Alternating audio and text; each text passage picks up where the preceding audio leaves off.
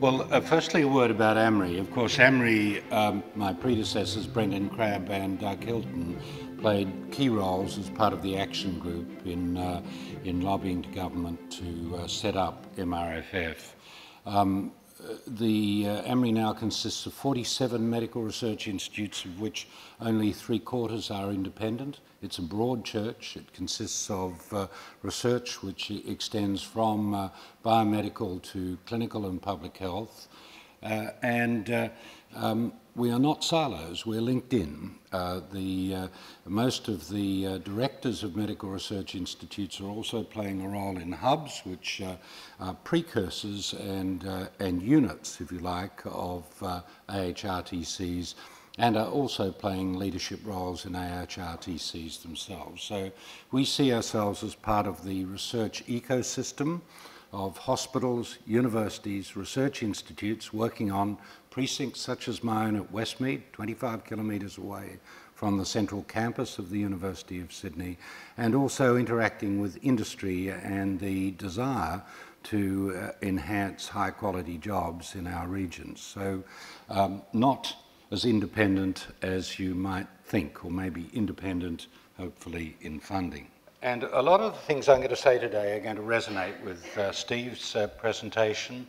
The challenge for the medical research institutes is stagnant financial growth, but with increased costs, insufficient support for the full spectrum of health and medical research, and recognising that NHMRC, MREA needs to retain a translational bent, but because of financial strictures, there are funding bottlenecks and imbalances. Insufficient funds for proof of concept research, for protecting intellectual property, and I should have said proof of concept research in HMRC development grants, linkage-like grants, protecting intellectual property, the cost demands of preclinical versus clinical research is putting huge strains on the system, as we all know, with very low success rates. Health services research is underfunded, and our hospitals are crying out for this. Clinician research, as Steve mentioned, and I totally endorse that issue, and we'll come back to it later on, and also clinical research infrastructure.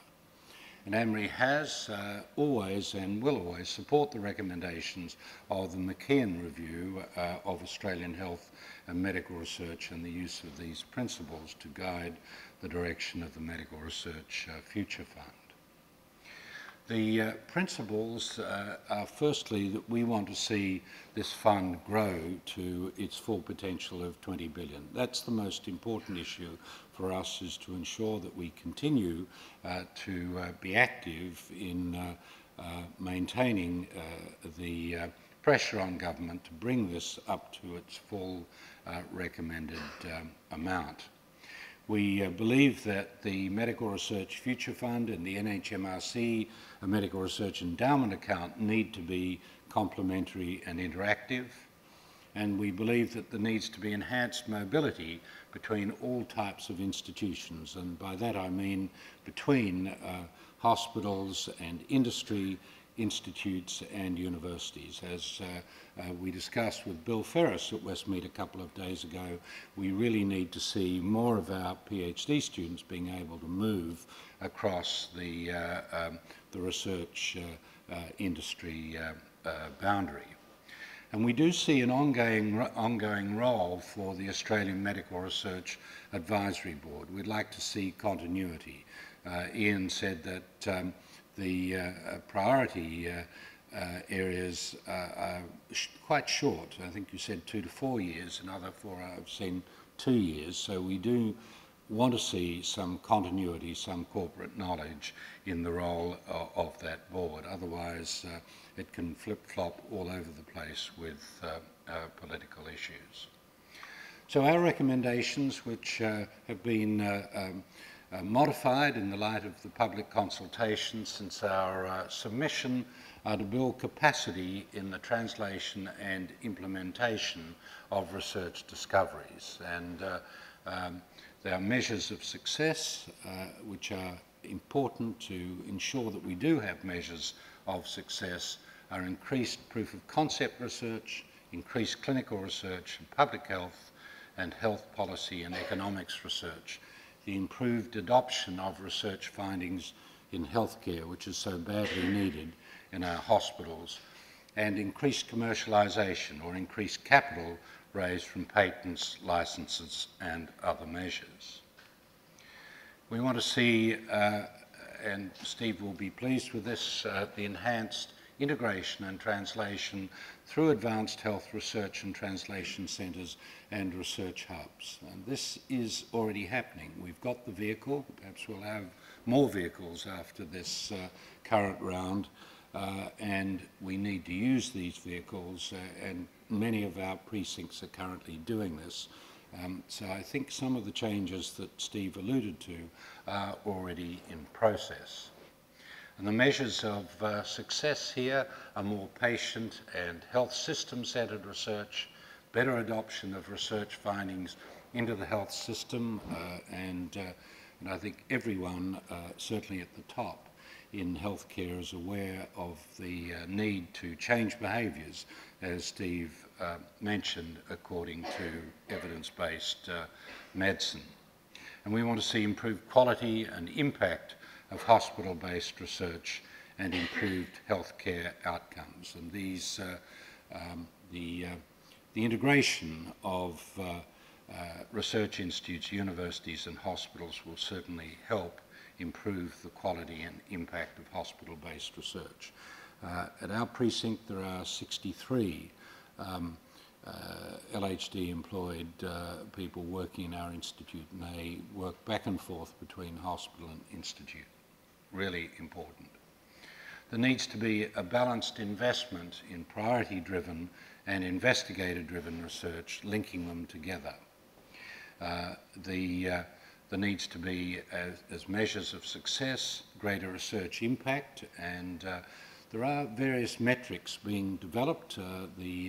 Mike Nielsen and the Hunter Research Institute is looking at process metrics, but ultimately we're going to be held to account on some of these metrics in the future in terms of research impact. We want to see increased collaboration between consumers, clinicians, researchers and government, and we want to see increased leveraging of funding from industry and philanthropy. And I think, as Bill Ferris mentioned the other day, only about 30% of funding for research in Australia comes from industry as compared to the OECD average of 60%. So much more of that needs to happen in the future.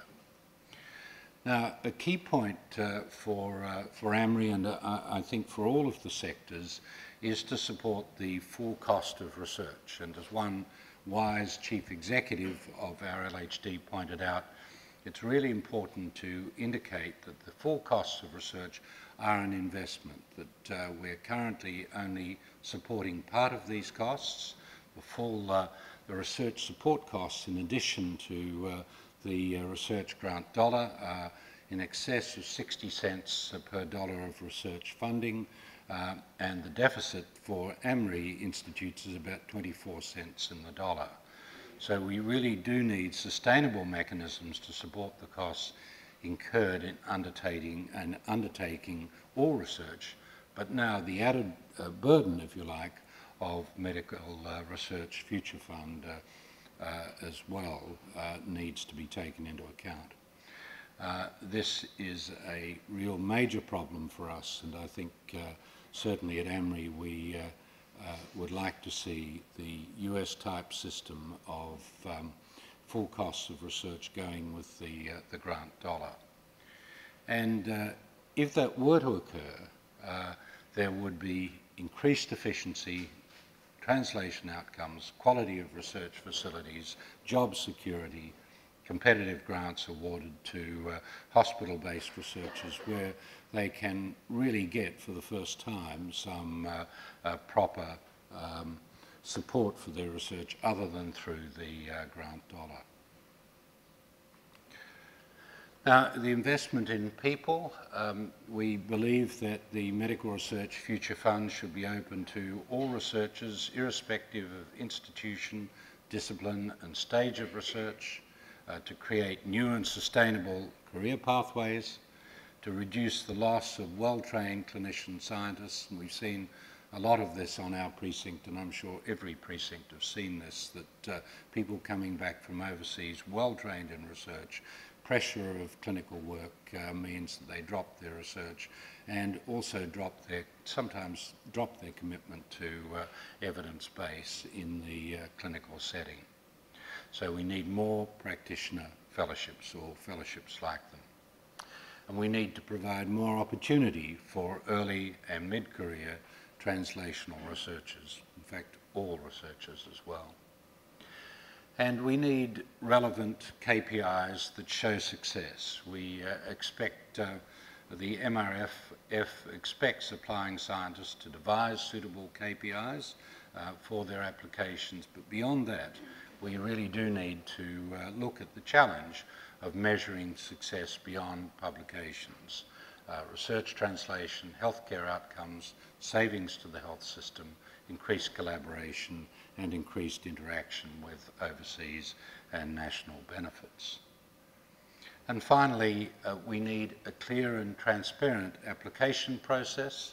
We need to use and leverage existing mechanisms, including NHMRC. We need to develop clear criteria that underpin funding decisions. And above all, we need to use experts to guide decision making. So using the absolute experts in the field for peer review. And we need to avoid duplication and to fund synergy, or as some people have said, additionality. Thanks very much.